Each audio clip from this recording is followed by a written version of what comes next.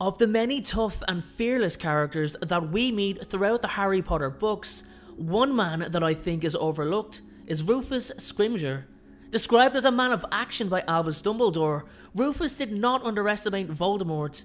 Despite being captured and then brutally tortured by the Dark Lord, his final moments were that of his outright refusal to give up any information on Harry Potter or any information in general that would aid Voldemort and his Death Eaters. So let's take a look at the man himself. Let's look at his story. This is the life of Rufus Scrimgeour.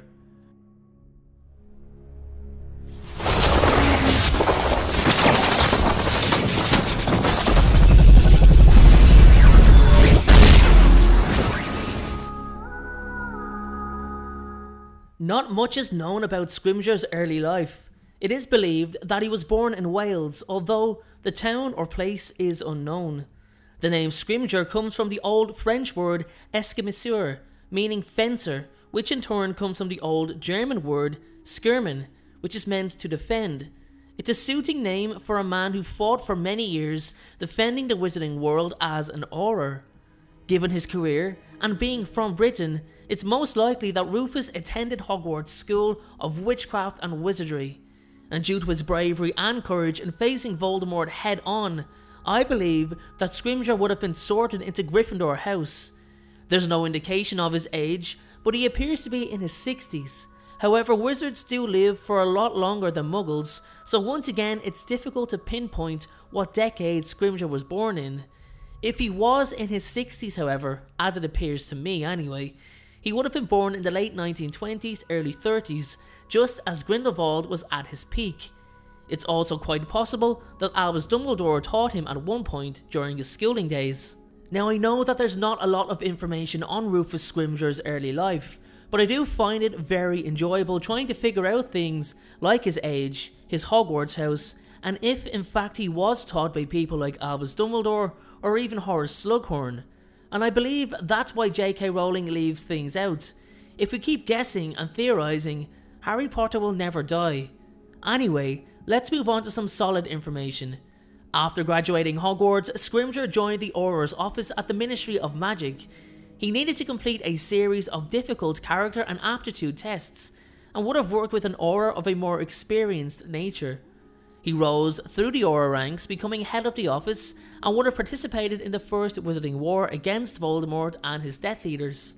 Although, whether it was on the field of battle or a tactical behind-the-scenes approach remains unknown, due to him not garnering very much attention as Aurors such as Mad-Eye Moody had. Now, I've previously made a video on Mad-Eye Moody's life, and also my good friend Morgan over at Movie Flame just released an incredible video on the Auror too, so make sure to check out both videos, links are in the description. With Voldemort finally into the open and declaring war on Britain's wizarding and muggle communities, it forced the wizarding community to unite and call for the resignation of Cornelius Fudge. In the fortnight following the Battle of the Department of Mysteries and the Ministry's acknowledgement of Lord Voldemort's return, Minister Cornelius Fudge was, as the Quibbler went on to report, chased from his office. Fudge left office in disgrace and was replaced by the more ostensibly proactive Scrimgeour. Gawain Robards replaced Scrimgeour as head of the Auror office. Soon after, Scrimgeour made a speech to the Ministry and the Daily Prophet about dark times, and trying to better protect Britain from dark wizards better than the previous year, as the Ministry under Fudge had denied any evidence of Voldemort's return, and branded Albus Dumbledore and Harry Potter liars for saying the opposite. Scrimgeour, though seemingly more capable than Fudge, decided to prioritise appearances over truth in his battle against Voldemort. Apparently, Scrimgeour distrusted Albus Dumbledore in a similar way to Fudge before him, as he assigned Auror John Dawlish to follow Dumbledore during his frequent departures from Hogwarts, ultimately resulting in the Auror being jinxed by Dumbledore himself. He ordered the arrest of Stan Shunpike, a conductor on the night bus, to give the impression that the Ministry was actively seeking and arresting Death Eaters, even though it was apparent to Harry that Shunpike was innocent and merely foolish. He also quarrelled with Albus Dumbledore over the use of Harry Potter, the alleged chosen one, as a mascot for the Ministry to boost morale.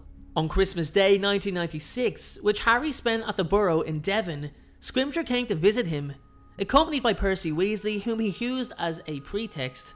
Scrimgeour took Harry for a walk around the garden, during which he tried to get answers out of Harry about what Dumbledore was doing, and suggested that the Ministry would be grateful if Harry was to visibly align himself with them.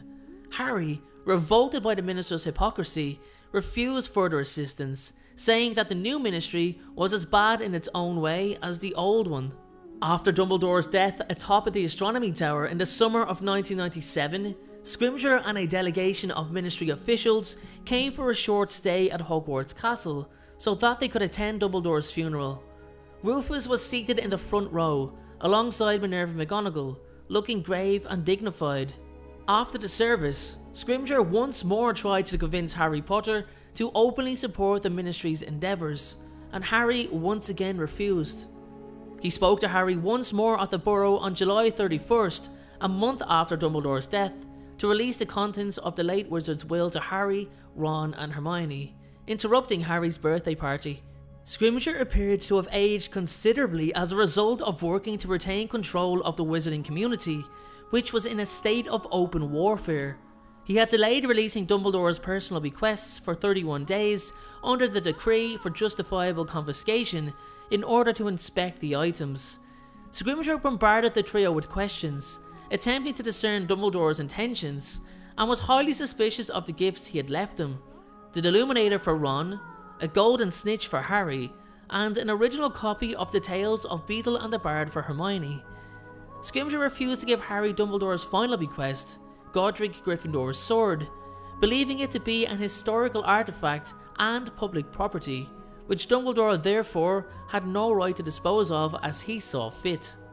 When Harry criticised Scrimgeour for wasting his time scrutinising Dumbledore's things, and for covering up the recent escape of dozens of Death Eaters from Azkaban, the two came close to a duel, in spite of Scrimgeour's claim that he in fact sought to work together in order to fight Voldemort. The arrival of Arthur and Molly Weasley forced Scrimgeour to regain composure, and then depart. Scrimgeour correctly guessed that there might be something hidden inside the golden snitch, although he never found out what, as Dumbledore had ensured that the snitch would only open at the close. The following day, on August 1st, 1997, the Death Eaters staged a successful coup on the Ministry, as they now had agents loyal to them surrounding the Minister, and as such were able to make a successful attempt on his life. Pius Thicknees, the head of the Department of Magical Law Enforcement, and several other high-ranking Ministry officials had all been placed under the Imperious Curse. Scrimgeour was captured and brutally tortured by Voldemort for information on Harry Potter's whereabouts. Scrimgeour, having, as was described, put up quite a fight, in his final moments, refused to talk despite knowing where Harry was. The official line to Scrimgeour's murder was that he resigned. In his place, Thicknees was appointed as a puppet minister under Voldemort's control. Harry, Ron and Hermione came to respect Scrimgeour after learning of his sacrifice. It is assumed that after Voldemort's defeat, Scrimgeour's assassination was exposed, but the subject is still unclear. What is clear, however, is that despite appearing more capable to handle the role of Minister for Magic, Scrimgeour, like his predecessor Cornelius Fudge, still wished to avoid showing any weakness to the public, as he feared it would spark a panic as it did many years prior in the First Wizarding War. But while Fudge denied Voldemort's return to spare such public worry, Scrimgeour tried to hide the continuous growing threat that Voldemort was becoming. It seemed that keeping the wizarding community calm was a priority like it was with Fudge, when the main focus should have been preparing the community for war, instead of tricking them into a false sense of safety. Rufus Scrimgeour did what he thought needed to be done, but it's not what I believe what he wanted to do. His true character surfaced in the closing moments of his life, refusing to submit despite such horrific torture. He died knowing he denied Voldemort, frustrating the Dark Lord and delaying his plans. Thank you so much for watching. I truly appreciate your support.